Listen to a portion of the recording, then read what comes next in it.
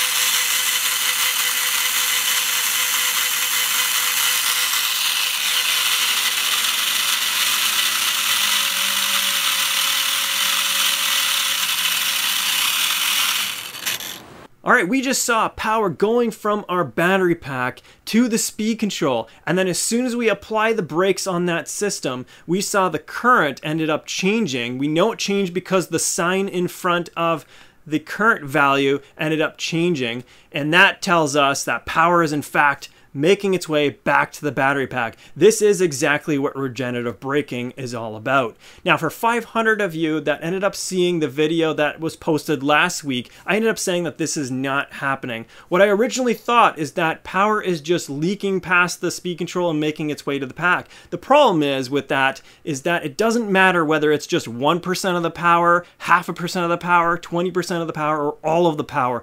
All of these values is regenerative braking. If only 1% of the power makes its way back to the battery pack, that is still power that we can use later, which is definitely regenerative braking. Seeing the power being delivered from our speed control as we apply the brakes back into that battery pack was awesome to see. I've never seen this before. In fact, in the last video, what I saw was the lights of the speed control as well as my receiver were lit up, and I didn't even apply any sort of battery. I didn't have any battery connected there. I simply just spun up the motor. I was not applying brakes, and the lights on the speed control as well as the receiver for the braking side of the system were turning on. That is definitely showing that power is being produced. Now, one of the things that we want to do is calculate exactly how much power is making its way back to that battery pack. The interesting part is, if you saw, if I just pressed the brakes a small amount, we are getting the maximum amount of braking action turning itself into power that can be pushed back to that battery pack. The interesting part is that we applied a very small amount of braking action on our transmitter,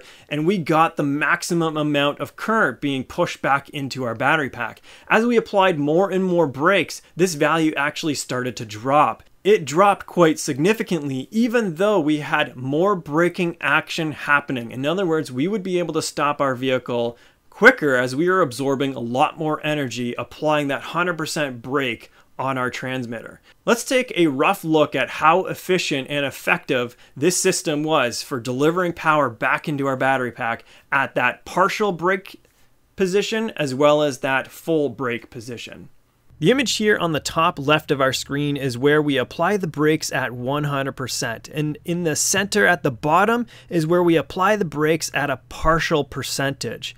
Now, all of the meters that you see here in the two images, we have recorded the data so that we can figure out what the overall efficiency is when we apply the brakes either at 100% or a partial percentage. If we look at our first brake setting, we're going to take the voltage as well as the current that is being generated to go back into the battery. Our battery voltage is at 15.27, and the current going back into the battery is at 0.965 amps. This brings our total charging wattage to 14.7 watts. Now, if we look at the bottom for our partial brake position, we have a voltage of 15.28, and we also have a current of 1.233 amps. This brings our total charging wattage at 18.8 watts. Now, already you can see that we're getting a higher charging wattage from when we apply the brakes at a partial position. That is already quite interesting. Now, if we take these values and we break it down into our regeneration efficiency, we'll see exactly what we get from that.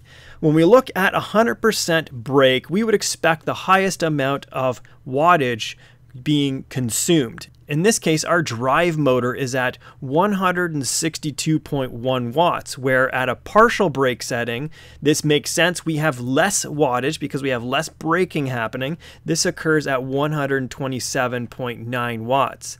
Now, what we must do is subtract out the no load wattage that we measured at the very beginning of the video. This is going to leave us with 92.1 watts at 100% brake position and only 57.9 watts of braking power or strength at a partial brake position. If we go and look at the regeneration efficiency, this is looking at how many watts we get out of the charging circuit here and dividing it by the total amount of brake watts that we are generating.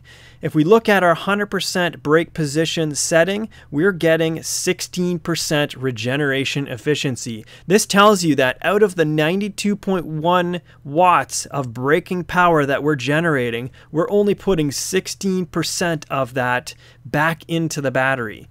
Now, when we look at the partial brake setting, we take the higher wattage here, the 18.8 watts versus our 14.7 that we get under 100%. We divide the 18.8 by the 57.9 watts that we get when we are using partial brakes. This brings us to a total regeneration efficiency of 33%. Here we can see that partial brake setting actually increases the efficiency of regeneration by about double. That is quite interesting to see, and I'm sure if you use different brake settings on the electronic speed control, as well as even different positions of brake on the transmitter, you would generate different results here. And it could also be different for all the different and varying electronic speed controls that they have out there on the market.